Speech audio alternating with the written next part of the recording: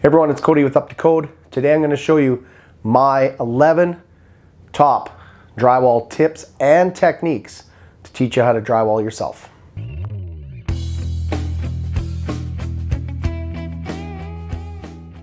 So I figured the top 10 is just so 1990s, 11 is way better. So I'm going to teach you all my tips and tricks. We're going to run through this really fast, so listen close. We're going to go through this quick. I got a tip on just basically mixing your mud at the start.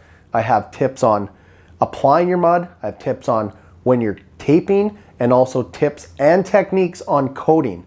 And these are just little subtlety differences that you're going to want to learn and keep an eye out for, to just note the little differences in the trowel and the knife movements so you can do your own drywall job and you can do it really well. So let's jump into it. So tip number one, never use drywall mud or compound right out of the box or the pail. You have to thin it down with water. So when you're taping, thin it down a little bit thinner just so that it will roll under your tapes and your beads. And then when you're filling and coating, you can have it a little bit thicker. And then as your coating progresses, like second coat, third coat, if you go that far, then you can thin it down each stage after. So if you want to watch detailed videos on how to learn this stuff and the details and kind of watch longer videos, I have a 10-part series on how to do all of this, start to finish, mudding and taping. But for now, we're going to speed through this. So before you start slinging mud, it's always best to pre-fill. I have a video on 10 renovation drywall tips that you want to watch. It's really quick. It'll show you how to pre-fill. This is the difference right here. This joint I pre-filled, this one I didn't. This is still fine. It's just got some bubbles. They'll dry and pull back later, but that's the difference. I have 3 tips when just applying mud by itself. So when you're taping, my general rule across the board, whether it's tapes or beads, is make sure that the mud isn't too thin. If you can see the drywall behind it, it's too thin. You have to add just a little bit thicker so that your tape can bond, because the mud is actually what causes it to glue it to the drywall. If it's too thin, you'll get air bond.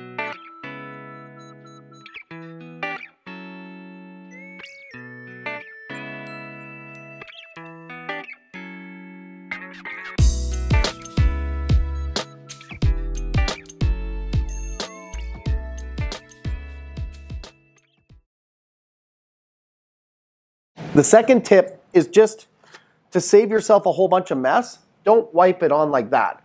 Wipe the mud on sideways and just get it applied. That'll save you a lot of mess. Then you go like that. So this brings me to my third tip or rule when you're applying mud.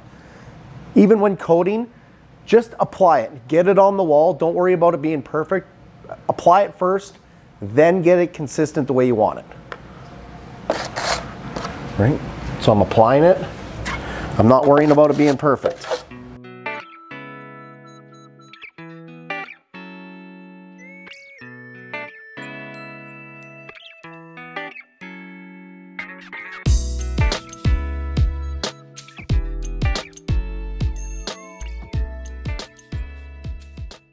You want it consistent because you don't want a bunch of mud rolling and making hills in behind your tape. Now that your mud's consistent and applied, I have 3 tips when taping. The first tip is don't press too hard when you're wiping out the excess mud. If you press all the mud out from behind your tapes, it won't bond and you'll have air pockets. And they slow you down when you're trying to do your first coat. So you just got to find that right consistency.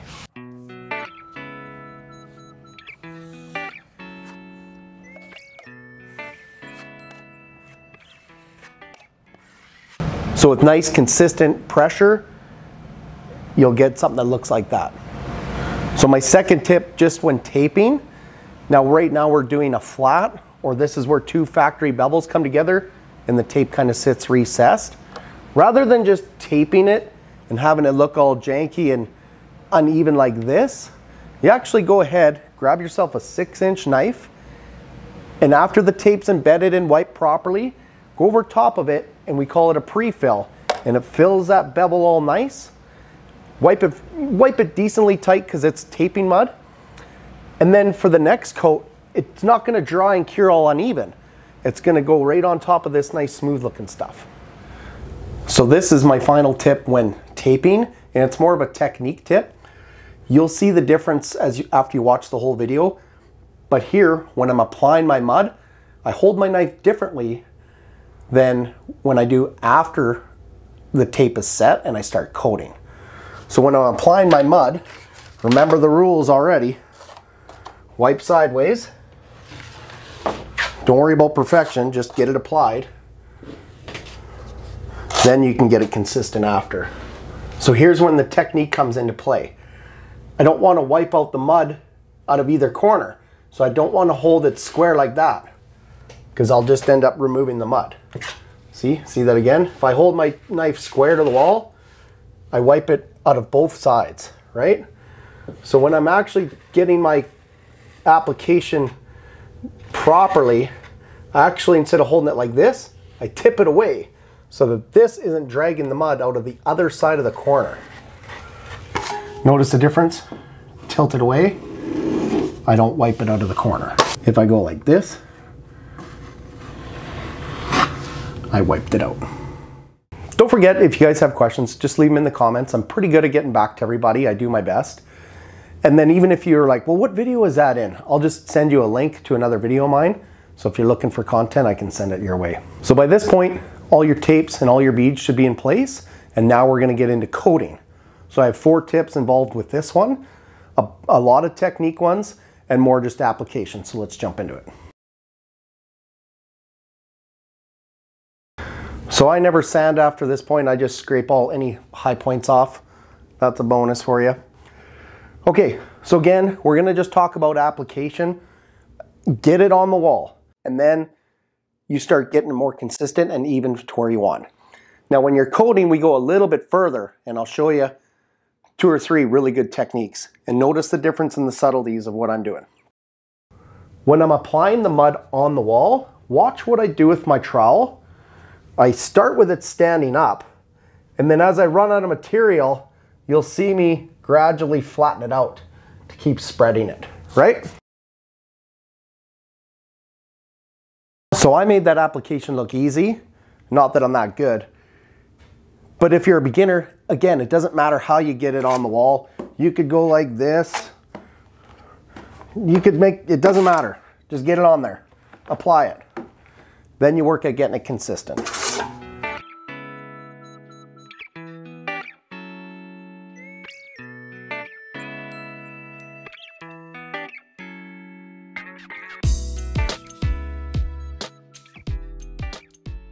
So you'll want to use this technique when you get really close, but before you wipe your final couple swipes, you got to learn how to cut an edge.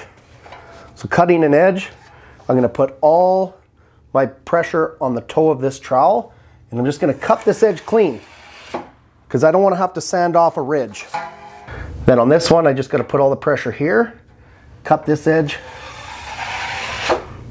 so it's feathered out right flat to the paper. So this is where you get it close, then you finalize it. I'm going to show you a list, just give you a hint on the subtle differences. When I'm finishing up this butt joint, I'm rolling and I'm keeping my trowel fairly flat to the wall. I call that floating it. I'm going to take less material off and just try to skim it, and it's going to gouge it less. And then the next one I'll show you when we do the beads.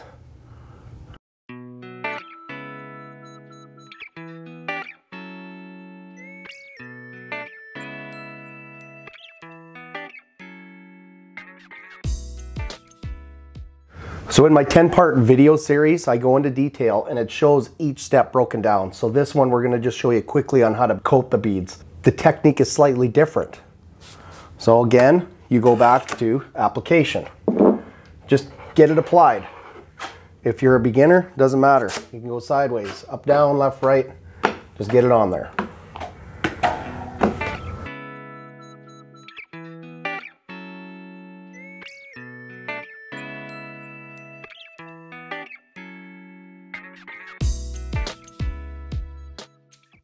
So I followed all my own rules. I got really close. I'm going to cut this edge. Now the difference, I'm not going to float this. I want this corner bead to be nice and square and flat and true. If I float it and push really hard, I'm going to bend and curve my trowel. My drywall is going to be curved. But if I stand it more square, I'm going to take off more material, but I should leave it more straight. So that's the difference.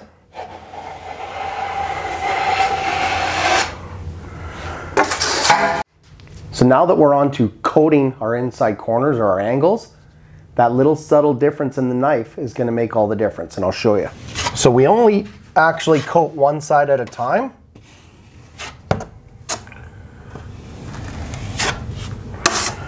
So again, I do my application process.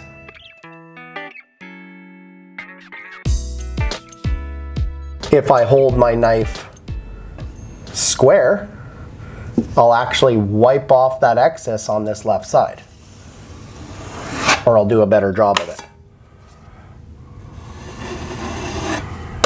All right, so you go wipe the material off the other side. That's what you want to do in coating. Right. So if I wipe my knife like this,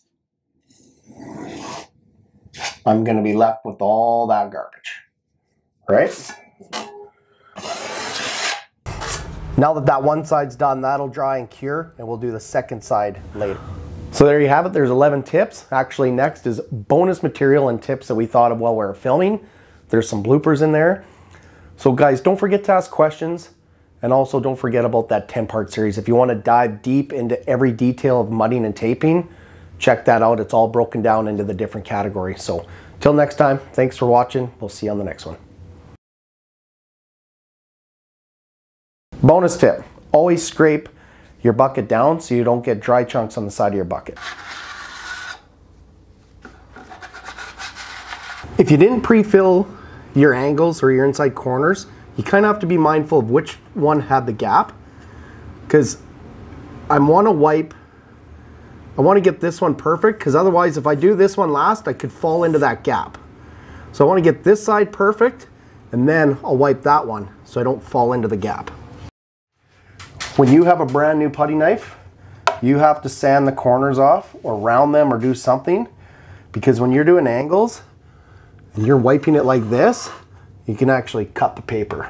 Gotta be a little more cool. Gotta be a little more cool. How many bonus tips should I give without, you know, like, God. So the advantage to pre-filling your bevels is that way when you go to tape your angles or your corners later, when you wipe, you're not falling through those bevels.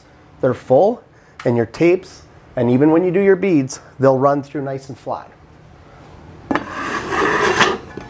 Right? If those were hollow, it would bump through and fall into them.